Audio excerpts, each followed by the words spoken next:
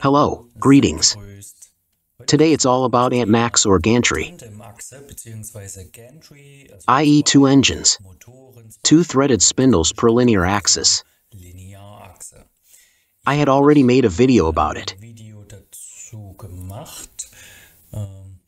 I had already described a few things here. How can this take place? And now I thought to myself, I can tell you. Show a little better. That's what I did here. Made a small experimental setup. So say I have two motors, two threaded pipes, your limit switch, although I only need two of them for now. And if we now say, okay, this is our portal, then it should always run parallel, or in reality I will probably manipulate the whole software in such a way that then just to x-axis, if we assume that as y. But it can also be that the whole thing is crooked and that the referencing then automatically changes this. I'll say again, zero position has to evoke again. So I had written that in the video. Now, if your best buddy comes and twists your portal or whatever, and you want to mill again the next day,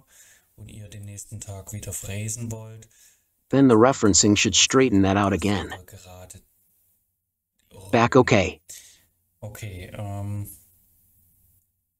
I have now turned the whole thing into reality, so you can see them here. The small construction and I have already created a small machine for it. Now I can reference the whole thing. After referencing, I see my normal Cartesian axes, i.e. the y-axis. I can jog them here. And we see that both engines are spinning at the same time. Okay, that's it. Here is a 7i96, and I want to show you. Like you, for example. The whole thing can be set via the PNC Conf wizard, so you can at least set up such a basic configuration.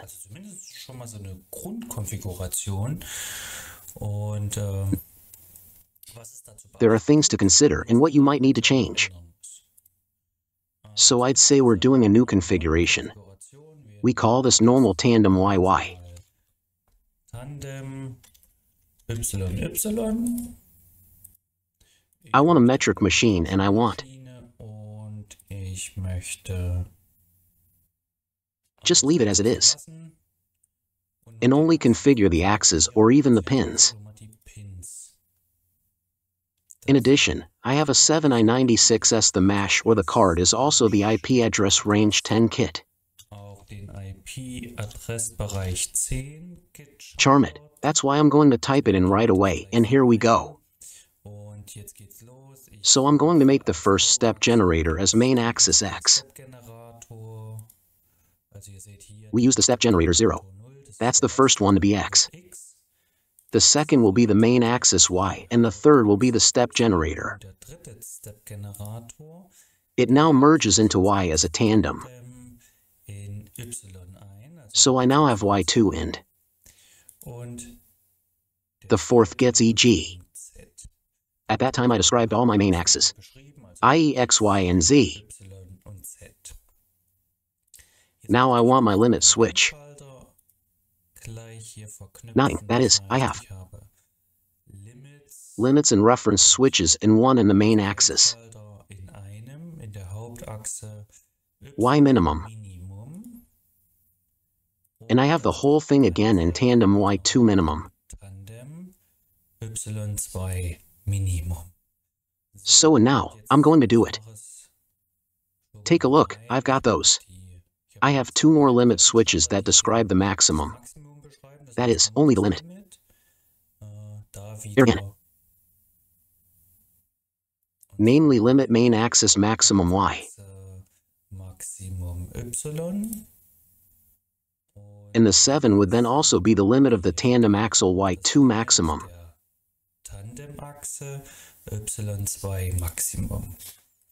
So, we've done that before. Here I can. Just 800 registered mail. That's the x-axis. We're less interested in that now. I'm interested. The y-axis, so now we have the y motor here. Everything I write in here is automatically added to the Y2 engine.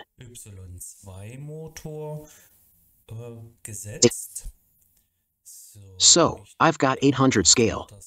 That is, 800 pulses per day. My axle can only travel 130 millimeters. I'm going into the negative. Looking for a reference switch, as we have already stated. That the reference switch is also at a minimum. Not in the maximum, i.e. not in the positive. But I'd like that then after referencing, after you find the switch, is not driven in the same, i.e. negative direction, but in the opposite direction. Okay, I'll go back again. And there are home secrets here. It says 1.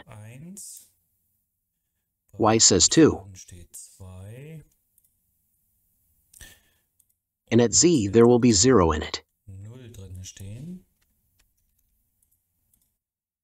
It says 0 here, because Z is usually referenced first. But we'll see.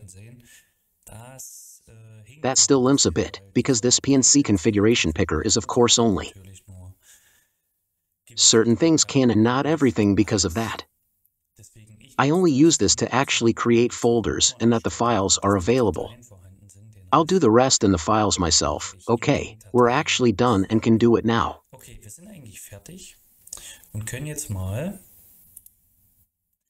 Start the machine. And if I've done everything right, should be theoretically, have the machine referenced. So, and we can already see that I now only have the opportunity to, the individual joints. That is, to reference the joints, the motors. Now we actually have the problem. That Y. Referenced differently, i.e. not together. The Y engine 1 and 2. They don't ride together. Although I have given the homo sequence, and that is such a shortcoming. I.e. the PNC configuration wizard can't do everything. That's why this differentiates everything individually. But I'll show you how to fix it in a moment. Let's reference the machine first. And then we see that we already have the right way to work with Y. Now it only takes a short moment. Up the machine. In this case, the joint 3.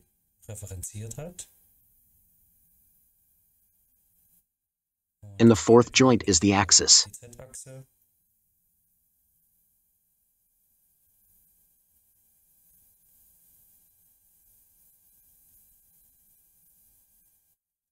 Something is wrong. We see that he goes beyond the limit button. So I misconfigured something. I'll get the axle back right away, that's fine. In that case, we are on the limit button. That is, I do remove limits. Turn on the machine and shock the 3rd joint into the positive.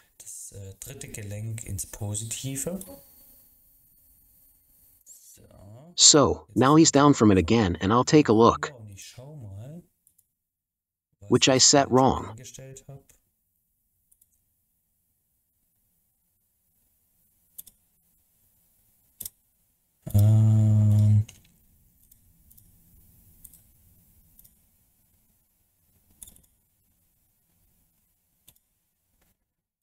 that can only be in the limit switches. Specifically,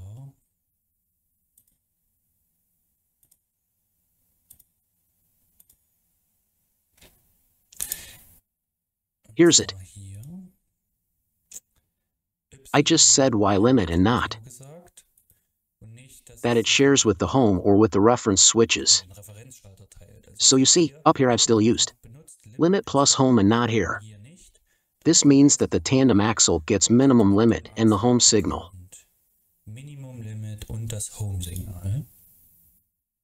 And now it should at least fit. I'm going to click through everything here. We've already posted that earlier, by the way. If I now assume that it works now, but still with problem that I can't reference everything at the same time.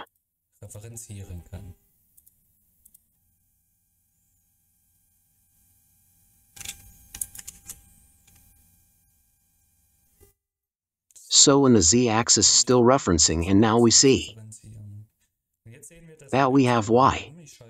I turn Y on times, and when I job Y, now I have the same result. The Y-axis can now be adjusted wonderfully. Parallel proceedings. Okay. Now let's clarify that with that. Simultaneous referencing. I'll open the configuration folder.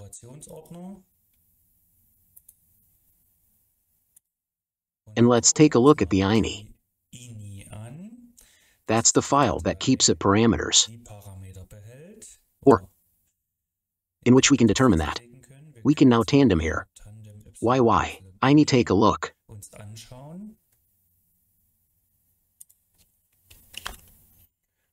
And I'm going to slow down now until I see the axes.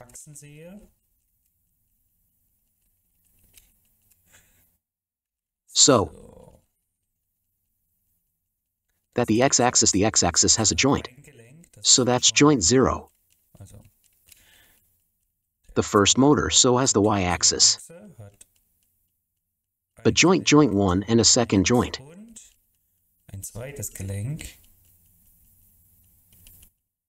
Joint 2. So in the z-axis, in turn, has only one joint. So again an engine. Let's start at the bottom. To add something. That's what we do with every engine. Let's say home sequence.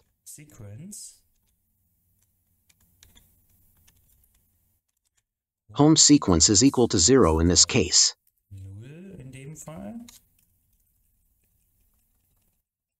I'll copy the order or the parameter and now write it down for each engine.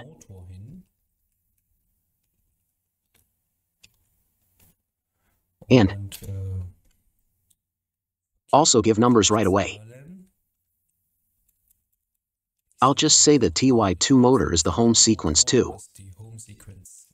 So the Z motor has the 0 first. So now here comes another engine. Home sequence.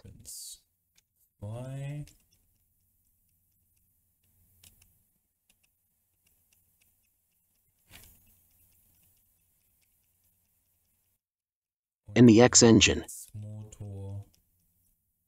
comes the home sequence 1 I save the whole time.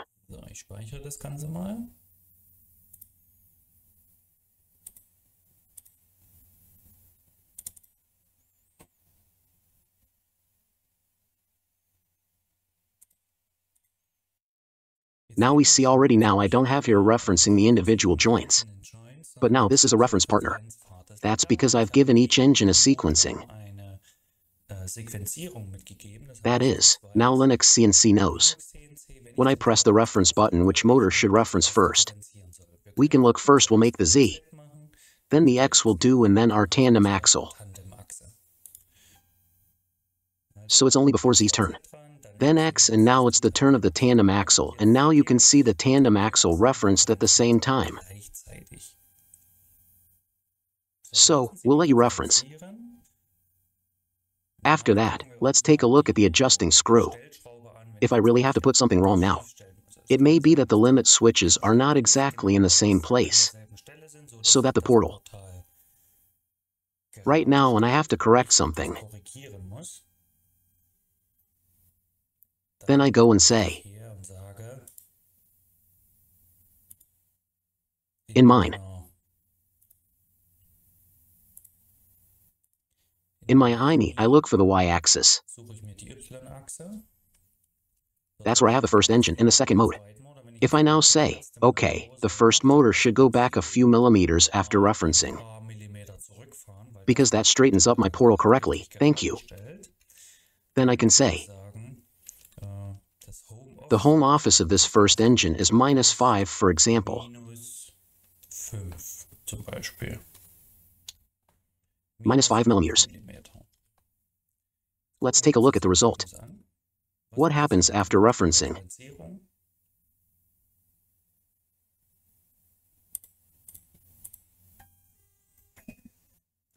So, we see, the first engine has retracted 5 millimeters. I'm exaggerating this again so that we can see it right. 15. So, and now he's gone pretty fast. This can also be influenced, namely this correction, i.e. the speed of the correction. You can give that here and then I'll say, he does that with 0.5.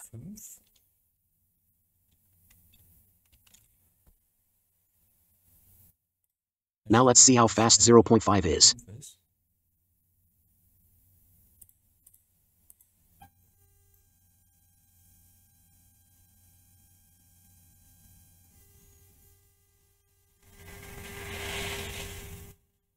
.5 is pretty slow.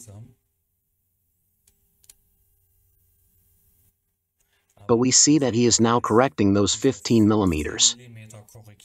After referencing, it now corrects 50 millimeters. And of course this can be done with a large machine, in the 10th range or millimeter range. But the important thing is that he first drives both on the limit switches and then slightly corrects the misalignment. By simply saying, okay, one engine has to go back a tenth before a tenth, or the other engine has to go back a millimeter before millimeter, so that the machine always runs straight. If I've programmed something here in the Y,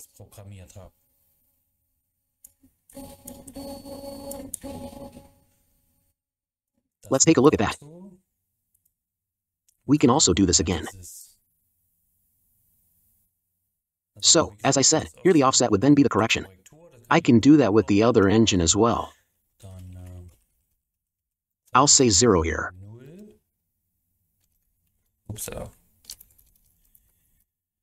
I say 0. The correction of engine 2 is now to take place.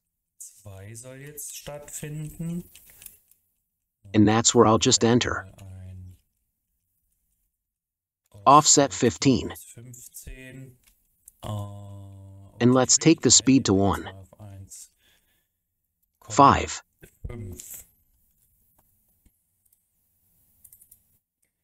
So, now the upper engine should go back 15 millimeters after referencing.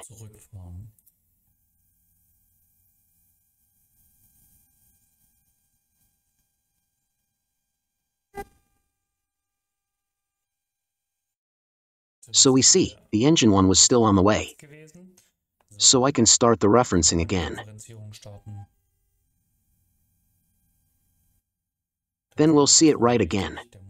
Engine 1 is pre-referenced. Motor 2 is now referenced and then set to correction. As I said, I've overdone it now. In reality, your machine will only be corrected by a tenth of a degree, and mostly drive straight, and not so extremely exaggerated, like I've done now.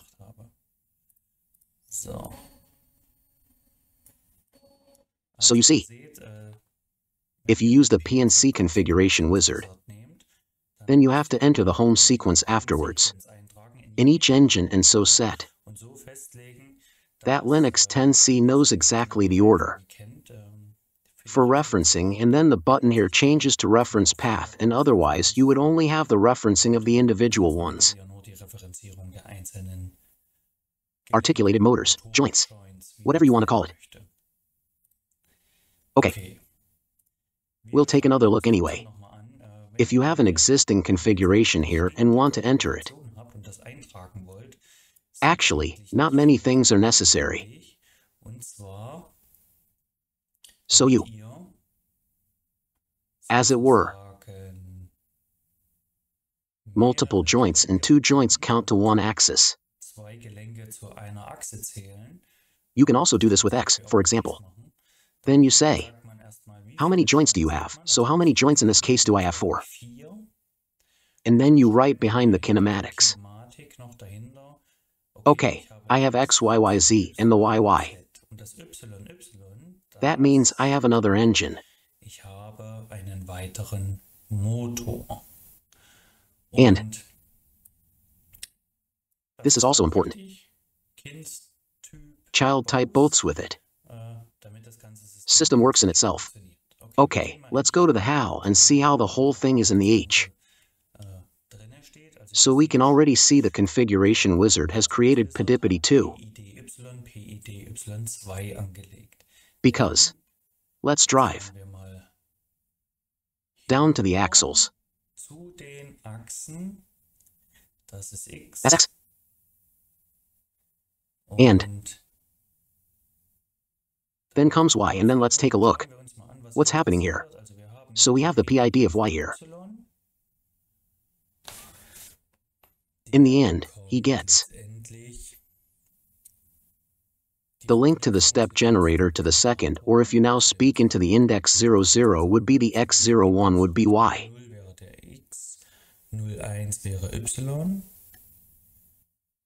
And we're looking at joint 1 here. Would then be responsible for Y, and if I now drive to the tandem axle, then, of course, is a new pit. It's called Y2 and it gets its position from joint 2. So LinuxCNC really has 2 motors, but ultimately, they pursue a goal to form the Y-axis. Okay. For the sake of completeness, join 2 is coupled with step generator 02 or the third. And the Z-axis gets the 4th step generator and then also the 4th joint, as I said. It always starts with 0. I could also say now, the 3rd joint would be confusing as a round. Okay. So important, with existing configurations you could change this line. You choose how many joints you have and then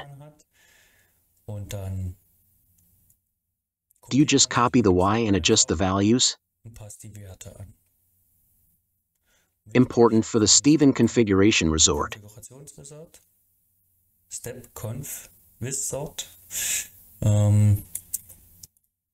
Easily complements the home sequence in each engine. Then you also have the reference button.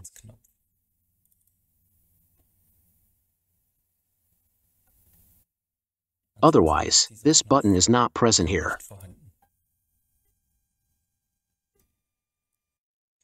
Okay.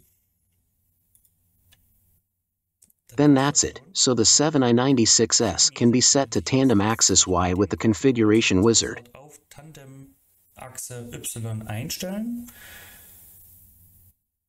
The only important thing is that in the end in the HAL you have the sequencing process. And if I now apply the step CONF to the configuration again, then this entry is gone again. So you have to add it again and again. Configuration wizard not like that. Tingling it. I tried a few buttons and a few things, but I couldn't get it right. That he also writes in this home sequence. Maybe you need to know how it works. As I said, I have now done it manually because I often get the request that the tandem axis doesn't want to work properly, or the referencing only takes place individually or not together, and if then the portal suddenly is somewhere at the end and the referencing takes place with only one axis, Then, of course, you bent your whole machine relatively quickly. Warped anyway. Okay. Yes, then I'll say thank you for watching. If you don't want to miss the next video, subscribe to the channel. And then I say at this point, thanks to all Patreons that support the channel. If you also want to support, you are welcome to do so on Patreon. Yes, and then I say goodbye until the next video.